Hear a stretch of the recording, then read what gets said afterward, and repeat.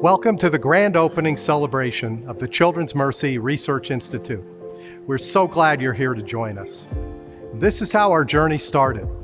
The Berry sisters, two women who founded Children's Mercy in 1897, dreamed of a dedicated research center 120 years ago. Now, thanks to the new Children's Mercy Research Institute, we are poised to be one of the top children's hospitals in the country.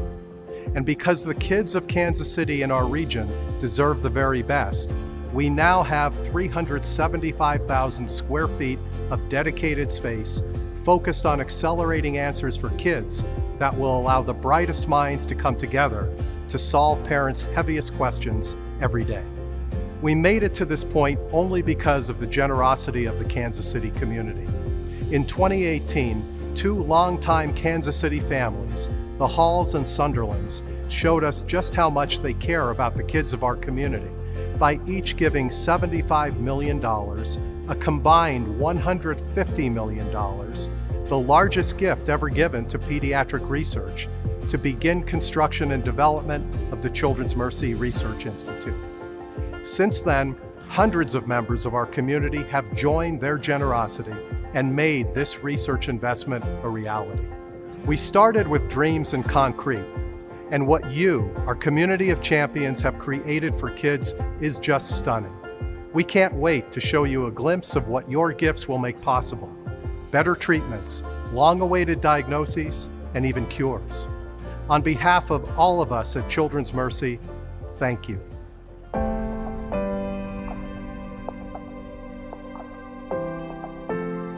Thank you, Paul, for showing us how far we've come.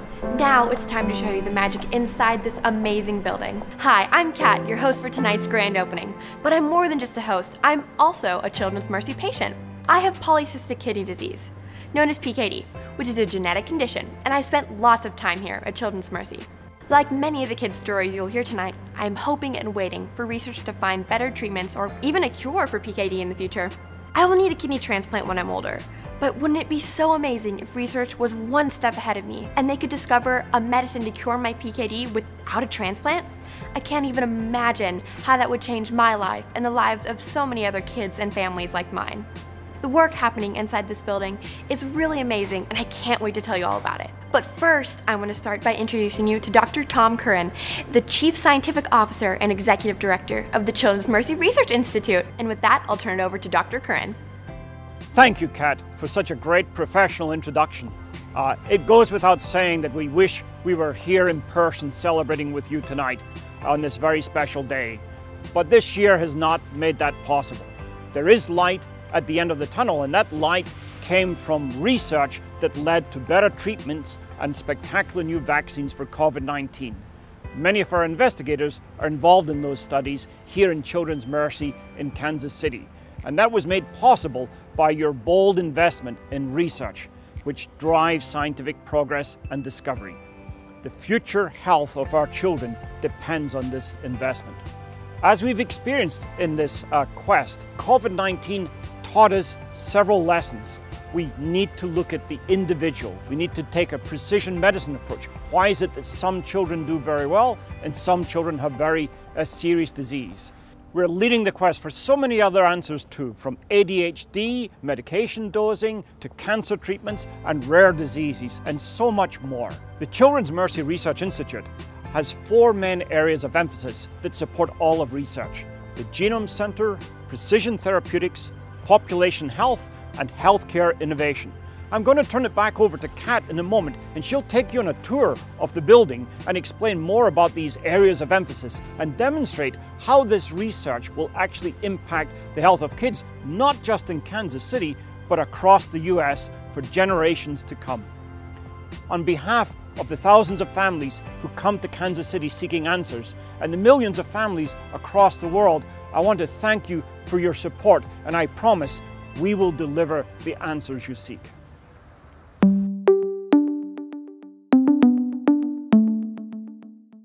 We're so excited to celebrate the opening of Children's Mercy Research Institute with you, knowing that this research institute will be a beacon of hope for the kids, the community, and beyond. To every donor, every employee, every single member of our community who has helped make Children's Mercy Research Institute a reality, thank you. I know it's been a challenging year, and we're amazed at your dedication to the kids of Kansas City. You know, we come back every year, we see you guys, and I know what you do. Your joy, your wisdom, your presence are such a gift to every child and every family. Families come to you on one of their darkest days, and you shine a bright light of hope in their lives. This is an incredible day of hope for our entire community. On behalf of the Big Slick hosts, I wish that I could be there with you today. Thank you, thank you, thank you, thank you.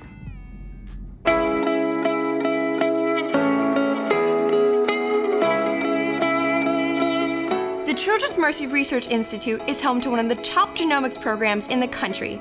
I'm excited to turn it over to Dr. Tomi Pastinen to help explain why genomic testing will be a hallmark of CMRI and why it's so important for kids. So Children's Mercy has a tradition in pioneering genetic analysis for disease, and Children's Mercy Research Institute has taken the task to really elevate that to a new level nationally and internationally by having a program called Genomic Answers for Kids that aims to be the leading edge of our genomic medicine initiative, looking to improve the diagnosis rate, reduce the time for diagnosis, and really start to change the game for a lot of these rare diseases that are underserved currently in research and in clinical care. The Genomics in the Research Institute is a foundational program. We believe that many of the diseases in children have their foundation in the genome. The genome plays a much bigger role even in common diseases, but particularly in rare diseases that are often severe. Genomic Answers for Kids is allowing us to do third-generation DNA sequencing to diagnose a rare disease that cannot be discovered by any other technology, and we will be the first one to offer it clinically, but also offer to thousands of rare disease patients across our area. The most important impact is in the person, in the family, who can receive now diagnoses many years ahead of time to the usual wait of 5 to 7 years for receiving a diagnosis. The Genomic Medicine Center was the first one to move into this new beautiful CMRI building that wouldn't have been possible without the generous donations from our key donors, and really their vision is helping us to build a world-leading research hub right here in Kansas City.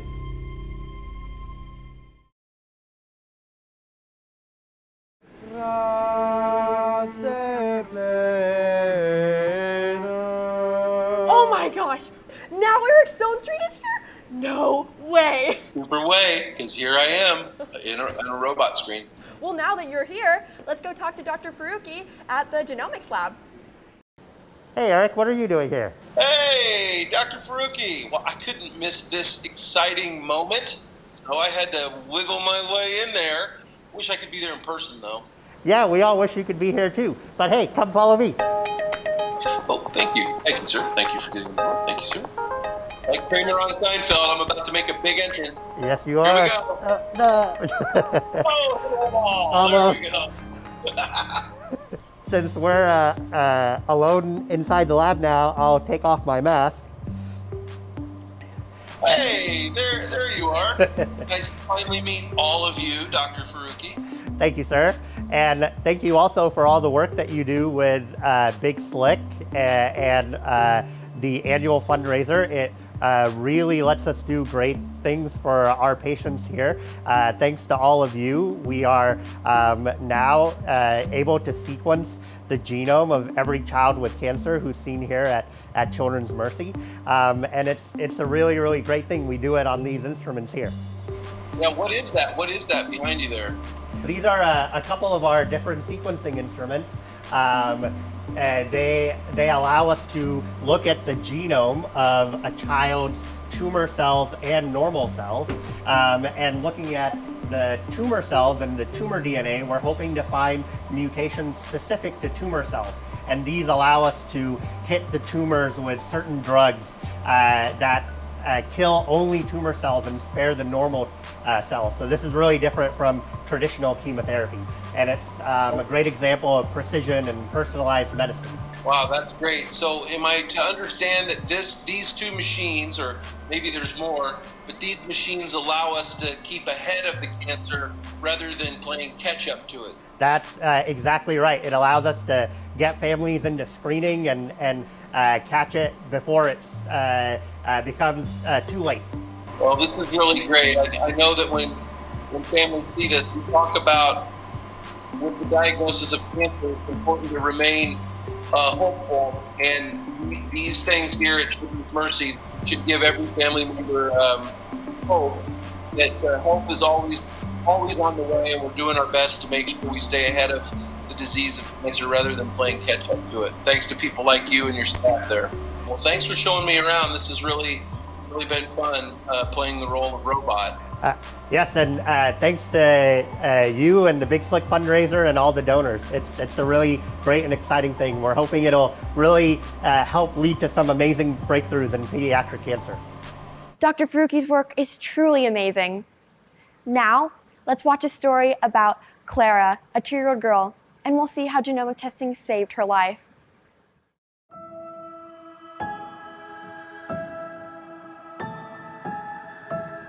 Before her diagnosis, Clara was always who we always called our easy child. She, was never really sick. She was always happy, cheerful, smiling. And in many ways, she still is. She just has this diagnosis. Clara is an adorable little 2-year-old who came to us in December with a new limp. So her parents were concerned that she had some pain and brought her in, and she was evaluated, and she had x-rays done which showed some potential abnormalities inside of her bones. During that same admission, her blood work and her bone marrow biopsy confirmed her diagnosis of leukemia. And we got her port placed, we started chemotherapy all within that week. But they did tell us that she had a very good prognosis and, she would handle this very well, and she has.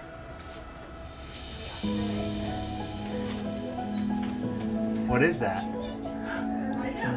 A bumblebee. Oh, yeah. It's actually been, dare I say, better than I expected. This was all new to us initially, but we had very complex discussions about all the different drugs that she would be treated with and all the different ways she could be given treatment. So far, knock on wood, we haven't had many bumps in the road. Clara enrolled in a children's oncology group clinical trial, which is actually an international clinical trial for children that have standard risk acute lymphoblastic leukemia, or ALL. There really was no question whether or not we would enroll in this clinical trial, because I felt like that was the only way to make sure we had the most successful treatment for her. All of our patients are able to benefit from cancer genomics that goes on inside our own walls in the Children's Mercy Research Institute. We're really fortunate to be able to have the support of donors to build a biobank. We test the leukemia for every child that comes with new diagnosis of leukemia. We test the genetics of their cells. And within a few days, we already knew that she had what we would consider a favorable type of ALL, or a type that we would expect should respond well to chemo. We're very thankful that there have been others in the past that kind of paved the way to her treatment, which gives us a lot of hope. And we are looking forward to becoming a part of that history and helping children like Clara in the future. Research is important because it's the reason why we can cure cancer. Without research, we wouldn't be this far. We wouldn't be able to offer the cures that we can offer. We have lots of research going on in the Children's Mercy Research Institute. It's a really exciting time. With the building of some of our new labs, we're actually going to be able to design and invent brand new therapies that will target directly to what the patients are experiencing with their cancer to hopefully improve those survival rates. My hope for her is that she doesn't let this diagnosis, dictate her potential for the future. I think she has a very bright future, and I don't think this will stop her from doing what she was meant to do.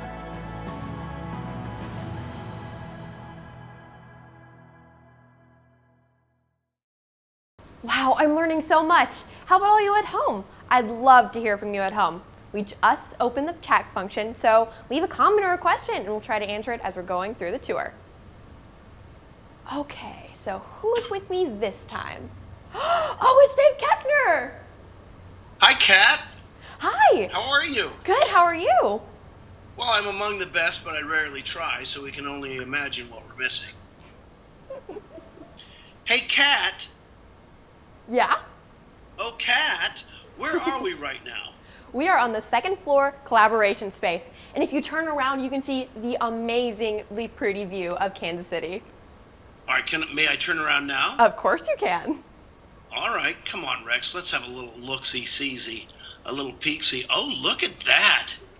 All right. Downtown Kansas City. Hey, Kat. Yeah? Who's hanging out with you today? Well, I definitely want you to meet somebody. It's Dr. Goggin, and she is in charge of population health, so I'm going to send you right on over to her. I get to meet Dr. Goggins right now? Yeah, of course you do. Kat, I'm nervous. I'm a big fan. Don't be nervous. She's amazing. Okay. Hi, David. I'm Dr. Kathy Goggin, and I lead population health here at CMRI. Population health, I have to admit, I am immediately out-referenced. What's that mean? You're not alone. Population health is actually a newer area of science, and what it does is it brings together lots of different types of scientists to work together to try to figure out how to get the best health care and health for everyone. You've probably heard of health disparities, the fact that some people are at higher risk for diseases and have worse outcomes than others. Yes, I have heard of it. And it's a complicated interaction between lots of factors like somebody's genetics, the physical and social environments that they grow up in, their beliefs about health, and then how care is actually delivered. That's exactly what we do in population health. We work with the communities that we care and serve to try to understand the reasons and then create equitable solutions so that everyone has a chance at the very best health and the very best health care. Wow. I got to say, I am grateful for you and people in your field of study. Well, I totally appreciate that, but the beauty of my role is that I just bring a lot of really smart people together, and then we try to geek out together and figure out how we can get there with our partners in the community who are really the experts on their lives and their diseases. So it's a joy. We're hoping that this space is going to be filled with groups like that. People who come and actually are passionate about making a difference in folks' lives. Absolutely. Wow, and this all fits perfectly within the paradigm of what population health is all about. You're my new expert. I would keep looking. So now we have a video of Dr. Bridget. Yes, she's doing fantastic work on asthma in children. Ladies and gentlemen, we are pleased to introduce to you the person and the work of Dr. Bridget Jones. Thank you.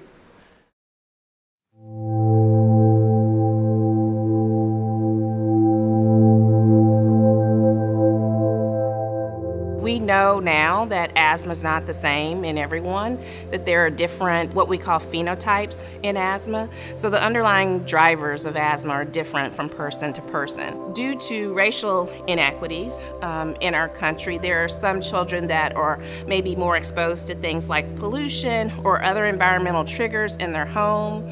There are financial inequities that lead to lack of access to adequate treatment. African American and Black children, as well as Hispanic children, have increased asthma prevalence rates, they have increased morbidity and mortality compared to white children. If we are really able to understand why is it that Black children are getting asthma at higher rates and dying and are not responding to treatments as well, what are the true drivers of that? That's when we can make an impact. That's when we can see these health disparity gaps start to close. Our work that we've done with Operation Breakthrough has really been important. One of the unique things that we identified was that racism impact asthma outcomes in these young children. Studying populations like the Operation Breakthrough population who may not always have opportunities to be included in research are really important, because I think that's when we're really going to identify some of the unique aspects that drive disease for these children that are really highly impacted. You know, our mission is to create a world of well-being for all children. And so I think as an institution, that definitely is our duty to understand not just what happens when the child comes into our environment to make sure that they're getting equitable care, but also what are all the factors outside before they come here. As a pediatric researcher, that's my goal, is to really impact large groups of kids and understand all of the drivers that are causing disease in these large groups of kids that we see significant health care disparities in. I think the CMRI is really essential in getting Children's Mercy to become a national leader in pediatric research because it provides that optimal environment. I think about what children think when they drive by and see this big, beautiful building. And I'm really excited that we're going to have some opportunities to bring community children into the CMRI to see the research that's done, to actually maybe participate in some of the research. So I think it plays a significant role in the present for research at Children's Mercy and for our community, but also really importantly for the future.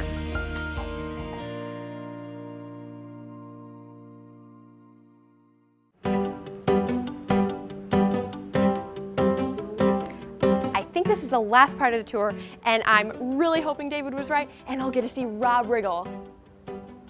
Looks like the robot's already in there, and he's talking to the man, the myth, the legend, Dr. Steve Leader. Hey, Rob, what are you doing? Hey, Doc, how you doing? I'm just grabbing my soup out of one of these microwaves. I can't remember where I put it. Yeah, well, these are actually hybridization incubators. I'm not sure we have any microwaves on this floor. Oh, ha! Yeah, no, I get the incubation thing that you just said. So, not a microwave. Cool. I'll probably just put it in the microwave on another floor. Hey, Doc, while I'm here though, you want to show me around or? Yeah, absolutely. Let's go for a walk. Let me tell you a little bit about the program, the Goldilocks program here. Goldilocks, that's a great name. I love that. Genius. Yeah, thanks. Yeah, the goal of the program is to find the dose, as you might expect, that's not too big, not too small, just right for each patient.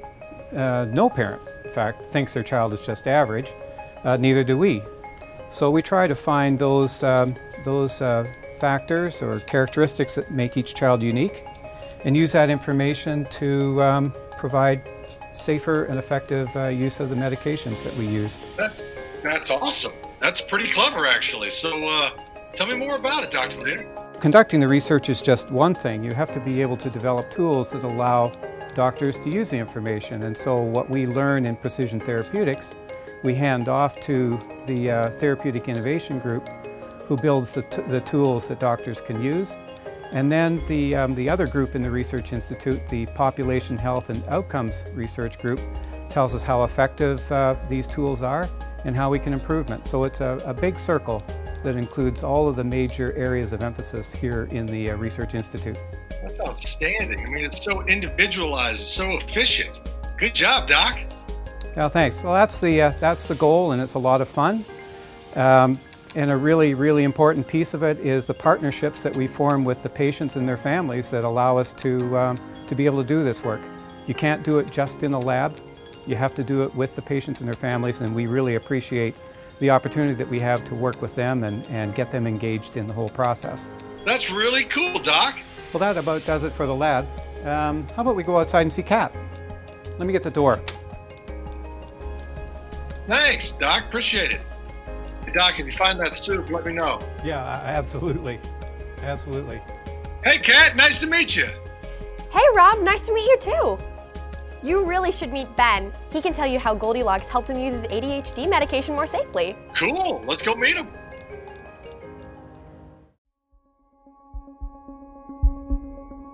I first noticed it. I was in the car headed back from wrestling practice. I'd already showered, changed. It's been like at least half an hour to 45 minutes since I stopped doing any physical exercise.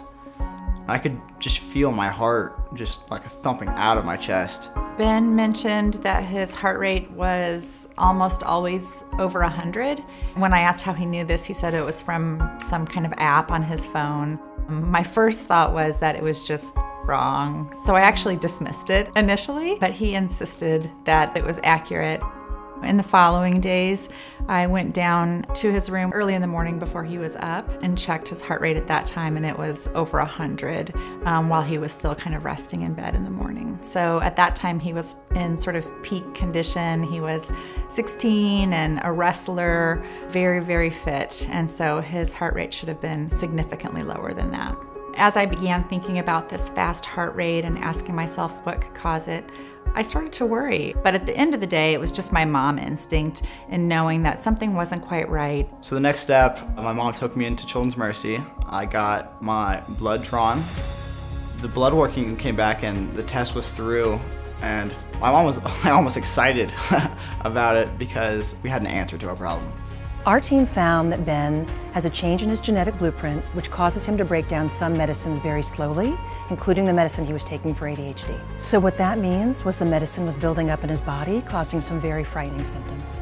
This gene, cytochrome P450-2D6, or CYP2D6 for short, is a gene that we all have, and we all have different sort of versions of it. Our world-class researchers have been pioneering our understanding of CYP2D6 since we first discovered its role in the breakdown of medicines. The particular change that Ben has is a rare one, and so it's not widely tested for, and that's one of the reasons why we were extra lucky to be able to get the test run through the research lab at Children's Mercy, because if he had had just a regular, widely available commercial test, they wouldn't have found it. He would have come out with a normal result, and we wouldn't have gotten the answer that we needed. The very first thing we did was just lower his dose. We were able to sort of confidently make that change and know that he should tolerate it better, but also still have the effect that he needed. For as long as I can remember, I've had ADHD and I've been taking ADHD medicine. I was relieved knowing that I was on the right medication. What's also important to think about or to know, and very beneficial for us, is that lots of different medications are metabolized or processed by this gene. And so this will be a piece of information that Ben will carry forward and be able to have physicians act on for the rest of his life. It's definitely going to be helpful later on in life, knowing that I have a specific genetic variation that does affect how some medicine metabolizes in my body, and I'll be able to use that going forward. I think about genomics really being at the front edge of what we're doing, helping us to diagnose diseases better. Precision therapeutics is really that next step, understanding how to find the right drug for the right patient at the right dose, exactly when it's needed.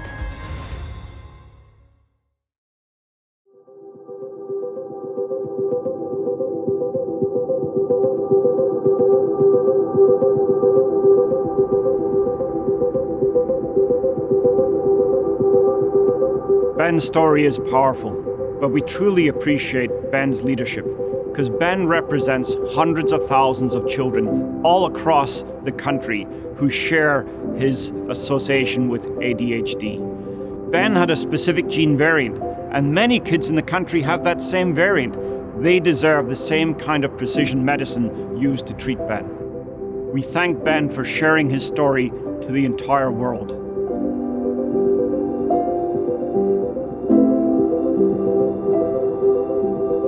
Isn't that that story incredible? Here's something cool. In the dark, the actual DNA sequences of children diagnosed at Children's Mercy will light up the windows of CMRI. And Ben is actually here tonight.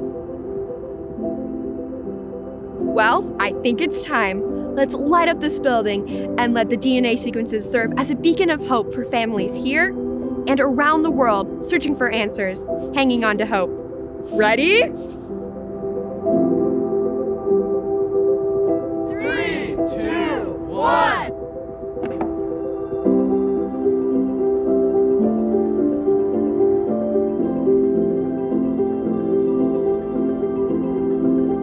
The DNA pattern on the windows of this building does two things. It proclaims to Kansas City that we're working on the diseases and conditions the children bring to us. But it also affects the people inside the building. They're infused with light that filters through the DNA code of the patients. They know every day what they're working on and why they're working on it. When I flipped the switch, it felt amazing. I was very happy to see my DNA on the side of the building. The building was just beautiful. It was stunning. For our family to be part of this research, I felt incredibly grateful and also just really proud to be a part of this grand experience.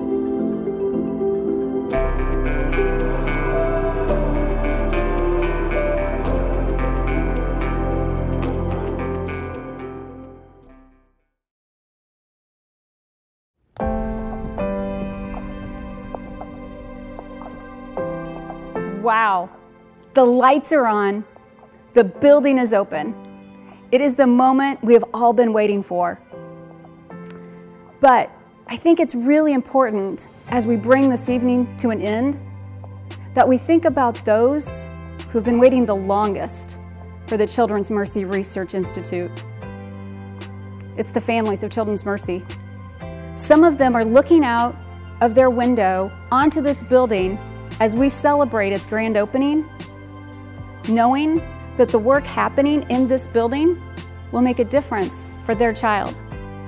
Your generosity and this building bring them exactly what they're seeking: hope. So thank you, Kansas City community. Thank you for caring. Thank you for caring for the kids of today, the kids of tomorrow, and for generations to come. We appreciate you, and we look forward to having you join us in the Children's Mercy Research Institute as soon as we are able to gather in person. So until then, thank you so much, and good night.